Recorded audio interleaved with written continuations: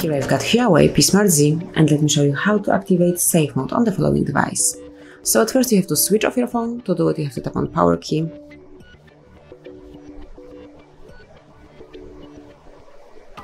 Select power off and touch one more time to switch off the device. As only it's shut down, tap on power key and volume up key and hold both of them all together until you see the HUAWEI logo. So just give it a second. And here it is. Now we can leave it and wait until you are redirected to recovery mode.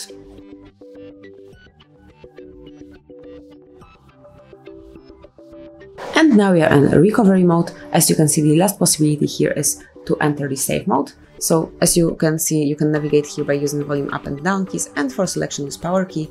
So let me go to the bottom of the list, which is safe mode, and tap on power key to enter this mode. Now wait a couple of seconds.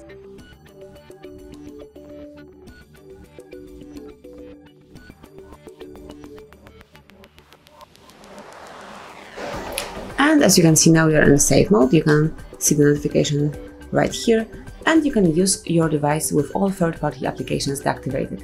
So you can detect the problems and check the issues. And whenever you would like to go back to the normal mode, just tap on power key, hold it for a while, and click on restart. Touch the restart one more time and just give your device a couple of seconds to go back to the normal mode.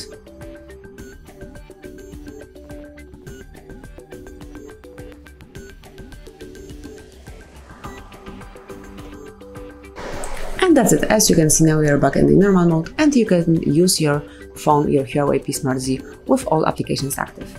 And that would be all. Thank you for watching. Please subscribe our channel and leave the thumbs up.